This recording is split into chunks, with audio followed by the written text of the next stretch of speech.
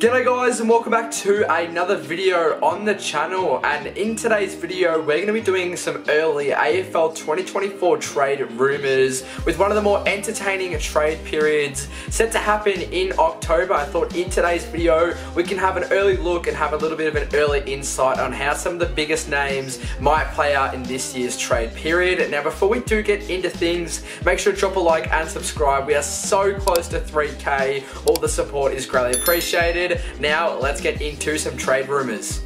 Alrighty, so getting straight into things, the first name we're having a look at is Dan Houston of Port Adelaide now. The halfbacker is currently locked away until 2027 with Port Adelaide, but as he's been in career best form, he's had a few eyes on him, and he's been potentially linked to a few Victorian clubs, primarily Melbourne, but he has strongly knocked back these trade rumours, and this is going to be a very unlikely move to happen.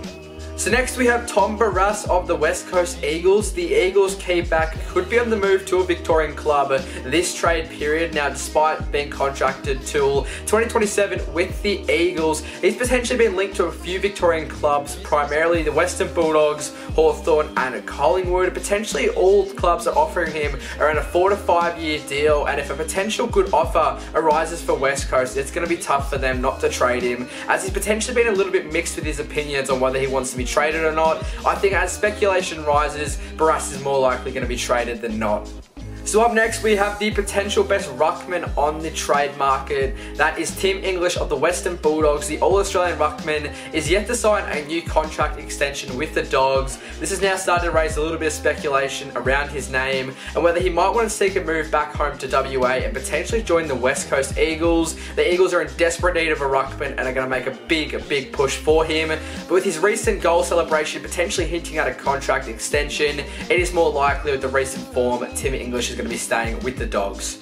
So Clayton Oliver of the Melbourne Demons could be seeking a move after a very disappointing on and off-field season, and has now raised tensions between himself and Melbourne, and it could be that Oliver will be seeking a move to SA to join the Adelaide Crows for a fresh start on his career and to get his form back on track. Now with Oliver still having 6 years left on his massive contract where he'll potentially be making over $1 million per season, Melbourne will potentially be needing to pay a portion of his salary. So if a move is likely, I think this situation could become very messy for Melbourne and Oliver. So we have another dog on the market, that being Bailey Smith of the Western Bulldogs. After tearing his ACL in the 2023 pre-season, it now looks likely that Bailey Smith will be looking for a fresh start at a new club after falling out of favour at the Western Bulldogs. Now the midfielder has been linked to a few different Victorian clubs, that being primarily Geelong, Hawthorn and Collingwood. All these teams heavily pursuing him, looking to fit him into their system. It is super likely that Smith will be leaving, but it's sort of yet to be known which club he'll be heading to. Josh Battle from St Kilda could be getting a massive payday. The Saints backman is in career best form and playing some of the best football for the Saints at the moment, and it is now rumoured that he's potentially going to be moving to Hawthorn to massively boost their defensive stocks as the Hawks look to rise in 2025 and beyond. And it has been rumoured that he is going to be offered a massive deal from Hawthorn that is almost going to be impossible for him to turn down. A move to Hawthorn is very likely for Battle. So Caleb Daniel of the Western Bulldogs, the premiership player, has massively fallen off in form and massively fallen out of favour in the Bulldogs best 22. Now despite knocking back talks that he's going to be looking for a move over to South Australia, it now looks like that the Bulldogs are going to be the leading face of looking to move on from Daniel. It now seems that he's heavily fallen out of favour and there's no coming back, so the Bulldogs might opt into moving Caleb Daniel, and it's looking like he might be heading back home to South Australia and potentially joining Adelaide to help give them some experience. So Jack Graham of Richmond could be another Tiger on the move after playing 120 games with Richmond. Graham is now looking for a move up to WA, with the Eagles being the front runner of the discussions around Jack Graham. It is looking very likely that he will be heading to the West Coast Eagles in 2025 and beyond. There's always the potential that Fremantle might pop up late in these talks, but I feel like a move to WA is going to happen regardless of whichever club. Potentially the best key forward on the move will be Jake Waterman from West Coast. After playing some career best football, the key forward might be looking for a move down to Victoria to try and take his game to the next level. Two clubs have emerged as the early rumours, that being Melbourne and Geelong. If a move to Victoria is to happen, these two clubs are the most likely, but another Victorian club might pop up in the sweepstakes as we progress. But a move to Victoria at the moment is currently 50-50 for Waterman.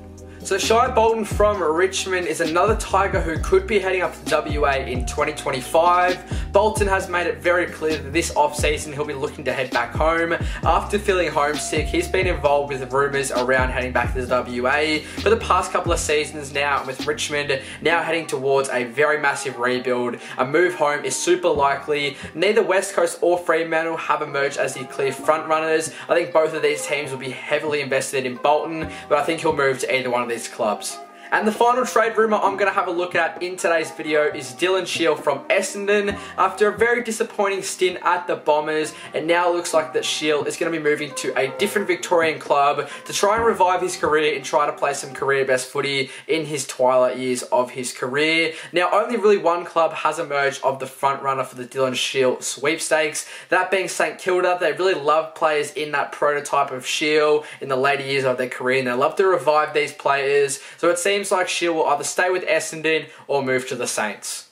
And just quickly, a few other potential trade rumours, like some players like Chad Warner, Rory Lobb, Harley Reid, Mitch Owies, and a few others. But I didn't really want to talk about these guys, as so far it doesn't really look like they're going to be moving on to a new club in 2025, but I just thought I'd quickly mention them. But thank you all for watching. That is some early AFL trade rumours for the 2024 off-season. I'm going to be super invested in this year's off-season, trying to give you guys the best possible content, so if you can subscribe, it'd be greatly appreciated. See you all in my next video.